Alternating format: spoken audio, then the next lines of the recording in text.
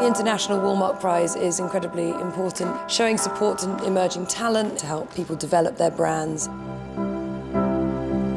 That it's something that is really international, selecting the best from all over the world. Competition is all about innovation. It's about doing something that somebody hasn't done before, because that's really what the job of the young is. They're meant to shock and frighten the old, because that's the way things are moved forward. Putting 5 designers in the same room together and asking them to compete against each other is very, very exciting. An opportunity for them to take their path to a really exciting future and career.